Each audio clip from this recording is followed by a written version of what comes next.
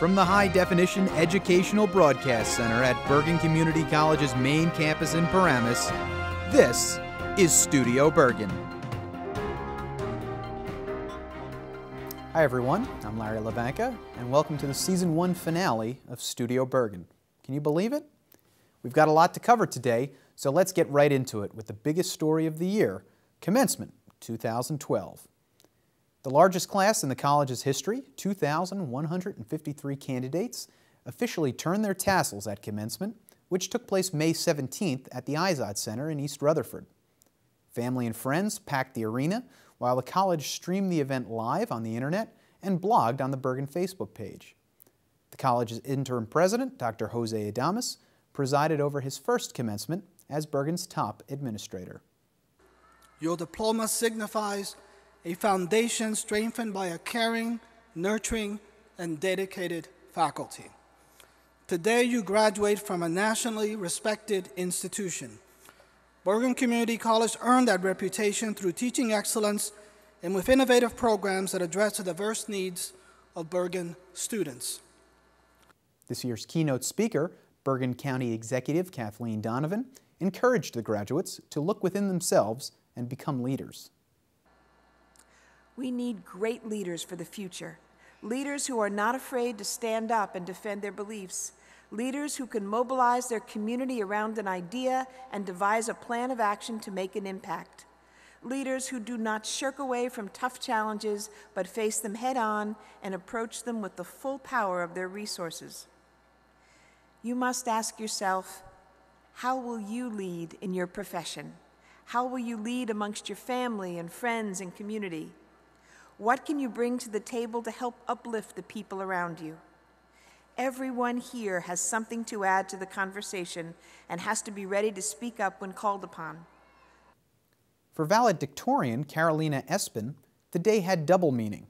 May 17th marked the 10-year anniversary of her mother's decision to move the family to the U.S. Carolina graduated with a 4.0 GPA. This school welcomed me with open arms and offered me a home. It was a place where I felt safe, encouraged, and motivated to try and learn new things. I wasn't judged or ostracized for wanting to do something different or even something I wasn't used to doing. On the contrary, I was encouraged and motivated to learn and try new things. A leadership position to help others, organize programs, meet different people, reach out to others, and ask for help. Professors, faculty, and staff became our role models and mentors.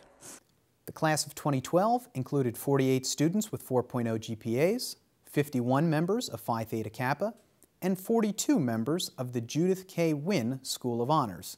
Commencement 2012 also included a marriage proposal on the day of. Congrats to the happy couple. A few weeks before the class of 2012 walked down the aisle to receive their degrees, they took part in the college's first ever graduation salute, an event designed to give Bergen students a convenient opportunity to socialize with each other and settle all items related to their time at Bergen. In addition to receiving their caps and gowns, students met with representatives from various offices, including financial aid, the bursar, and the Bergen Community College Foundation, all with the aim of providing a one-stop shop, according to Interim Assistant Dean of the Center for Student Success, Jennifer Reyes. First time ever. Just a real push to let students know how much we care about them, let them know that we're always here for them, pull everybody together. Usually they would just go to different departments and kind of scattered all around. So we thought, let's just make a party of it, where we have food, we have music, we have all the departments, which is fun, and photos with their friends, just a day of fun. At the salute, students also met with four-year college reps and had a chance to win one of 3 iPad giveaways. Leading up to commencement, the college's highest achieving students were recognized at the annual Academic Awards ceremony, which took place May 15th in the Anna Maria Saccone Theater. The top student from each academic discipline was recognized, as were students who received special awards from Phi Theta Kappa, the Judith K. Wynn School of Honors, and the Bergen Community College Foundation. Academic Vice President Dr. Bonnie McDougall said the event is an appropriate first act leading up to the main event of commencement. It is, and I bet you for some people this is a more important night, really, because this is about their achievement, and although I'm sure they'll have a good deal of fun at graduation, but it's special if you're chosen by your professors to receive an award. Similarly, at the Bergen Community College Foundation's 12th Annual Scholarship Award Ceremony, May 3rd, 201 students received more than $300,000 in scholarships made possible by members of the community and Bergen personnel, such as Professor Art Tolve, who donates annually to the foundation. It's important for the students. Some of the students can't afford to come. Some have interim problems with money. And besides, it gives the students a sense that we, the faculty, care about them. At the event, students met with donors and discussed their plans for the future. To date, the foundation has awarded more than $19 million in scholarships to Bergen students. Those students will be putting their scholarships to use in September when the fall 2012 semester opens. With that in mind, all new, current, and former Bergen students can now register for the fall semester, either in A129 in the Pitkin Education Center at the main campus in Paramus, or go.bergen.edu. Numerous summer sessions are still open too, so students looking to catch up or get ahead still have time to accomplish that this summer as well. Some of Bergen's top students gathered on May 3rd for the official opening of the Judith K. Wynn School of Honors, which was renamed in honor of Bergen's fourth president last year. The event, which took place in the West Hall Recital Hall, featured remarks by members of the honors faculty and Dr. Wynn herself, who was humbled by the honor and said the honors program prepares students for the road ahead. It's just an absolutely wonderful thing to be able to have your students so well prepared that they can go into absolutely any environment, to Rutgers, to state colleges, to Ivy League schools, and be able to succeed and go beyond what other students who had been there from freshman year were able to do. Dr. Wynn served the college as president from 1995 to 2007. For a few chosen professors, they are bestowed the rank of Professor Emeritus, joining a select group of instructors who have made a lasting impact at the institution. In this month's Faculty Focus, we look at the careers of this year's honorees, Dr. David Kevitt, Jane Meehan, and Gerald Mizell. In the illustrious 45 years Bergen Community College has been in existence, only 37 professors have earned the rank of Professor Emeritus. On May 11th, 3 more joined the exclusive club. I sometimes say, in other settings, there's no more recognition that you can receive than recognition from your students and a recognition from your colleagues. And to be named Professor Emeriti is indeed a significant recognition, an extraordinary accomplishment, and you join the ranks, as you see in this program, of a limited number of individuals that fall within that category. During the ceremony, friends and colleagues each reflected on the careers of the inductees. First up was Dr. Joanne Glasgow on English and Philosophy Professor Dr. David Kevitt. David and I shared an office for I can't tell you how many years, and it would embarrass me to tell you how many years. But I think I got to see the professor that he was in a way that you can't when you just pass in the hallways, you're going to your class and he's going to his class. If you happen to walk by his class, you might have probably seen him sitting lotus position on his desk. Oh yeah, remember that? And everyone would be, all his students would be absolutely glued to what he was saying. And then they'd be laughing because he was very funny as well. But I got to see the other part of it when he was seeing students in the office. And for me, that was a real key to who David was. According to Dr. Glasgow, Dr. Kevitt was always learning, excited to uncover new things. All of a sudden, he'd yell out, "Listen to this," and then he would start going with what it was. And we wound up being able to write together, which writing to me has always seemed to be a personal thing. But David and I could actually write together. It was a fascinating thing to watch. And I think that aspect of David, his deep religiosity, but also devoutness, but also his very deep interest in all of the things that he read and saw, made him the kind of teacher that he was. Legal Studies professor Larry Joel, who, like Dr. Glasgow and Dr. Cavett, shared an office with one of this year's honorees, the late Gerald Mizell. I had the opportunity and the privilege to share an office with him for the last 15 years. So he would sit with his desk right across from me. He'd share stories with me. He'd share stories with me as a professional, as an academic, as a father, as a husband. He was a very interesting and colorful person. It was really his vision that expanded the programs at the school and really leads Bergen to be one of the best community colleges in this country today. Jerry was a mentor to me. He treated me as a colleague, as a peer, as a mentor, as a son.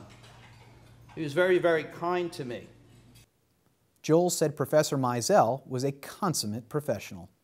He was a special person. In thinking and, thoughts were going through my mind the past few days about him, and I wrote a few notes, and I'm not going to give an ad hoc. He said, always be prepared. Do your best. Be diligent. Gary said he was honest. He had integrity, and that was Jerry. Most important to Jerry was his family. His wife, Linda. Melissa is here as well. His daughters, Marnie and Lori, also were really the gems in his life. But he was a very, very serious and dedicated professional. The third inductee, nursing professor Jane Meehan, was compelled by her profession and her students, according to fellow professor Joanne DiMeditis. There are countless student stories, but Jane's love inspired many students to succeed and become professional RNs. Faculty also said many great things about Jane.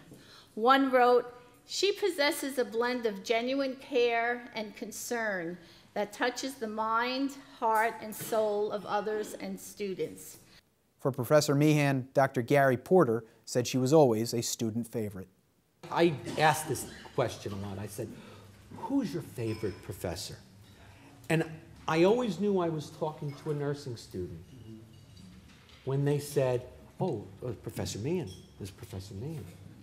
It was always, there was a number 2, and there was a number 3, and there was a number 4, but the top of the list, whenever I asked a student and I found out, it was always Janie.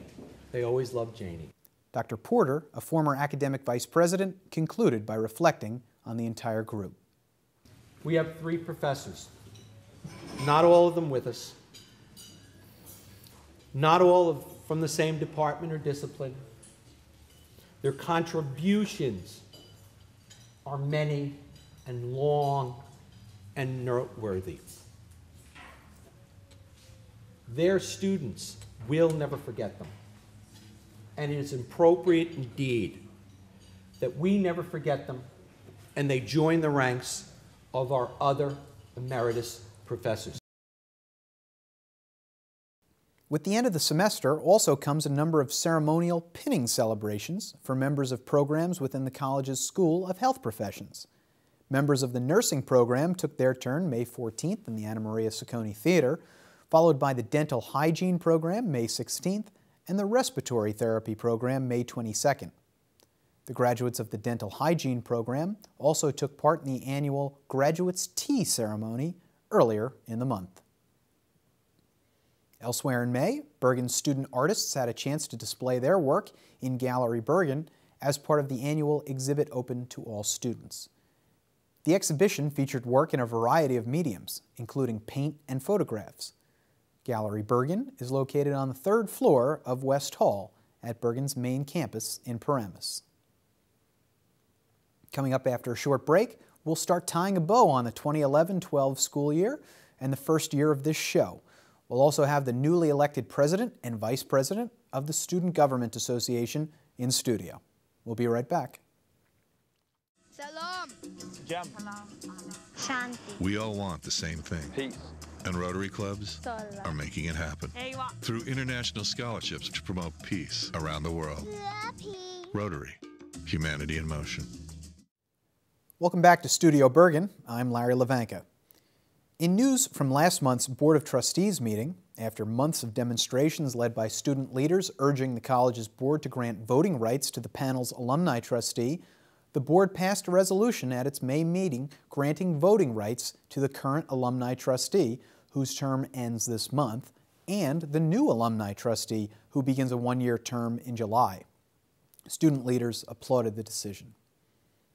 In other news, 68 students spoke up at the 5th annual speech competition that awarded $2,000 in prizes from the Bergen Community College Foundation to the top 7 finishers. The contemporary issues theme permitted the students to address a wide swath of topics in their 6-minute informative or persuasive speech. Professor Jane Phelps, who organizes the competition, said participation grew by 20% from last year. I think more students understand that they have projects in other classes that they could adapt to a speech because the theme is contemporary issues. What doesn't work under contemporary issues? And I think there's more awareness throughout the college too of faculty and also students. They see the poster. And let me just add that the foundation is sponsoring $2,000 in cash prizes. And I think students look at that and understand, they've done the work, they have the content, they just have to modify it to a speech. So I think it's a combination. With its service learning program growing each year, the college took time out May 2nd to recognize the faculty members who have integrated the concept into their coursework. Currently, nearly 100 faculty members require service learning projects in their classroom. Program coordinator Christine Matthews said it fosters civic responsibility and empowers students to become leaders. Many of them use it for extra credit, although some have used it in lieu of the traditional project or term paper. Some have even used it in lieu of a test or a final. It is an opportunity to substitute a service learning activity directly related to the curricula. So if you're in a web design class, you have to find somebody who needs help with a website. If you're in a French class, you have to find someone who needs French or needs translation. It is directly related to the subject matter. Of course, there are classes like Introduction to Sociology or Introduction to Human Services where you just have to find humans. Okay, so it depends on what the subject matter is, but that's the difference between volunteering and service learning. As we're beginning to close the book on this season of Studio Bergen, we'd like to update you on how construction and renovations are progressing at the college's Meadowlands facility in Lyndhurst. The Meadowlands Library, Tutoring Center, and Financial Aid offices have all now opened, bringing the facility a step closer toward the goal of one day becoming a full-scale branch campus. Director Ron Milan said students are excited and love the college's Southern Bergen outpost. They love it. They love the space. They love the newness of the smell, the technology, and the staff. So they really like it a lot. They always say it's different from Paramus. I say yes, it's newer, but they really like it a lot. They've embraced it. Final pieces of the facility, a conference center and science lab, will be available for use in the fall or early spring semester 2013. Milan expects all renovations to be completed at that time. Things are about to get real quiet at the college as we move into the summer months. Since Bergen does offer summer classes and registration for fall classes, the campus will be open Monday through Thursday, but closed on Fridays. So let's look at a few events that will take place this summer in an albeit sparse campus calendar. The 20th Annual Young Playwrights Festival will take place Thursday, June 7th in the Anna Maria Ciccone Theater. Bergen Stages will sponsor the event. And finally, fall 2012 classes begin Wednesday, September 5th at the main campus in Paramus. Welcome to In Studio. Our guests this month represent half of the new executive board of the Student Government Association, President Margarita Valdez and Vice President Michelle Soto. Welcome to the show, guys. Thank you for having us. Thanks for being here. So let's start at the top. You guys are the two top positions on student government. Why'd you run for executive office? Basically, before responding to that question, I want to tell you a little about my background. I'm a student who came from Panama 3 years ago. I didn't know how to speak the language, so I got into LLP program. And then I decided to just basically focus on learning the language. Last year, I decided to make a difference, and I decided to be the senator, the student government. By being the senator, I was promoted to be the chairwoman of the volunteer committee, and then I noticed that I didn't get to do all the stuff that I wanted. So before graduating, I wanted to make a huge difference, and I decided to run for this position. I can tell you that I have the passion for what I'm doing because I love Bergen Community College. I've been growing out as a person, as a student, and even as a daughter. Like things that I didn't even know before, I've been learning it here. Therefore, I decided to run for this position and help the student, be the voice for them, make a difference for them. That's great. It always feels good to win, too, when you run for something, right? Nobody likes to lose. Nobody likes to lose, right. How about you, Michelle? Well, honestly, 6 months ago, I didn't know what SGA was. I was very uninvolved in school, and I wanted to join a club, and I didn't want to join just any club. I wanted to join something I really was looking forward to doing. So my professor pushed me into doing student government, and I became a senator, and just seeing the change we did. We got alumni trustee a vote. Just seeing that students, a group of students, 30 of us, can make such a huge change in an entire school affecting 17,000 students really pushed me into wanting to run for executive position and pushing my goals and my ideas into it and seeing what we could do next year. It makes a lot of sense. You think when you were running, you think that came through to the other students? Do you think that's maybe why you were elected? Because as Margarita, as you said, you had a lot of passion. Do you think that came through? You think that's why you actually were elected? I think that the student, most of them saw me working really hard for a lot of food pantries that I have around the school. And they saw my passion for it. So basically, they saw that I was an honest person, that had passion for them. And then also I wanted to be for them, no matter what. So I think that's why I won.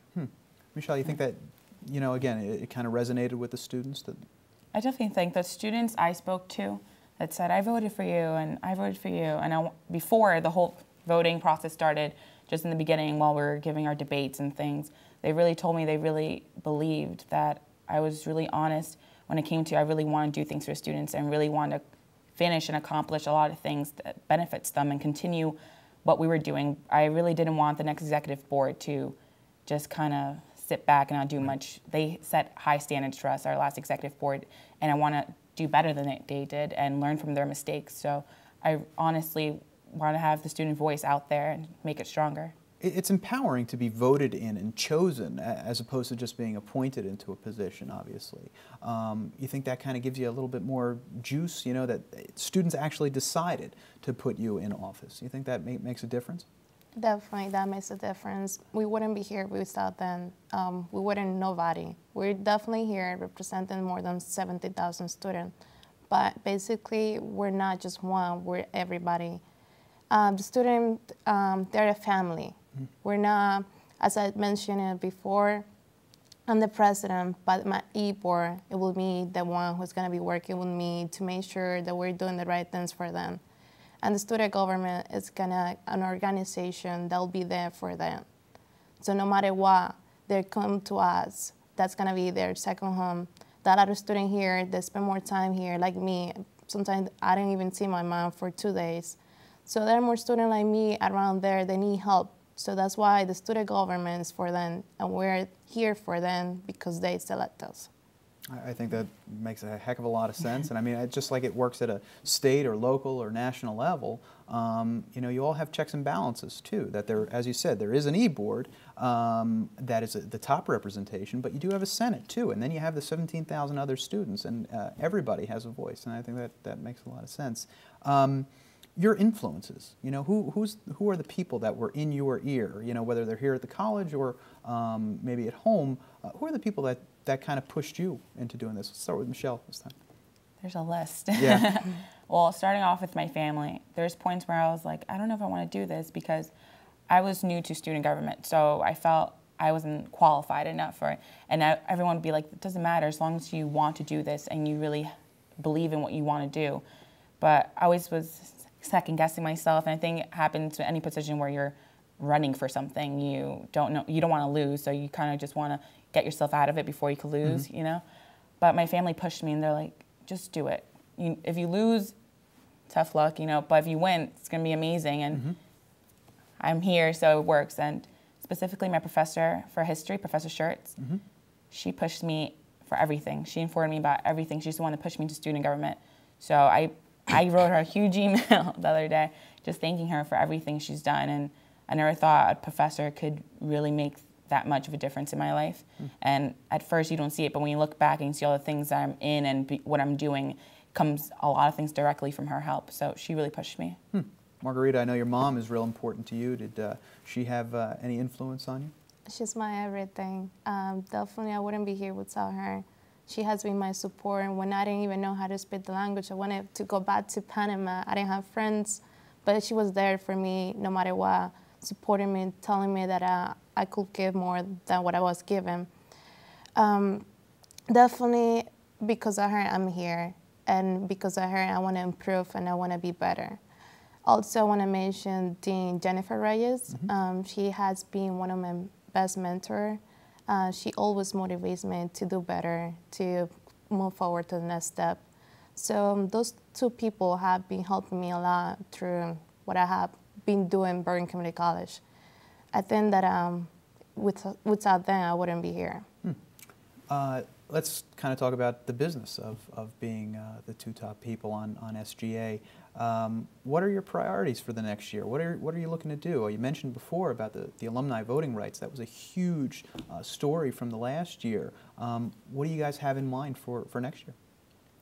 Well, right now we still need to meet with the whole e-board because, again, this is not a dictatorship or anything. There's democracy. So even though maybe we have the power to say something, we all like having our opinions and delegate certain things. But right now we have personal goals and we have overall goals as student government. And I think continuing alumni trustee, yes, we got it, but it wasn't defined to how long we might have it. It might end, it might not. It depends on their decision. So obviously if it doesn't work out, we're going to push for that because something we always want to continue fighting for. But just really restoring the student voice and our autonomy as student government and getting power back to us, back to students. We are 17,000 students compared to how many people work here. We are a lot. We should have just a big, decision in what things happen with the money we put in. We do put 72% of the tuition plus 4% of vending machines and things like that. So about 76, so 3/4 of the money and budgeting that we get is directly from students. So just making sure that they remember that we should have a voice in every little thing that happens in school is really important. Margarita, anything to add? Well, I just want to say that the student government basically, their priority will be the students. No matter what, we'll be there for them. We're going to be working for them, nobody else. So we basically want to make sure that the student can go to us without being afraid that they're going to get in trouble for anything because we're going to be there for help them. So basically, that's our priority. Believe it or not, guys, that's all the time we have. But thanks for being here. Really appreciate it. Maybe we'll talk to you guys again down the road in our next season. Okay. Thank you. That's the end of this episode and the end of our debut season of Studio Bergen. Thanks for inviting us into your homes and computer screens. It's truly been my pleasure. Thanks to everyone involved in the production of this show, most importantly, the Office of Media Technologies. Without them, I'd have no lights, I'd have no footage, and I'd have no one to tape this program. So I wish them my most heartfelt thank you. But this isn't goodbye, it's just the summer, so enjoy the beach. We'll be back for Season 2 in just a few short months. I'll see you in September. Congrats to the class of 2012. Thanks, and take care.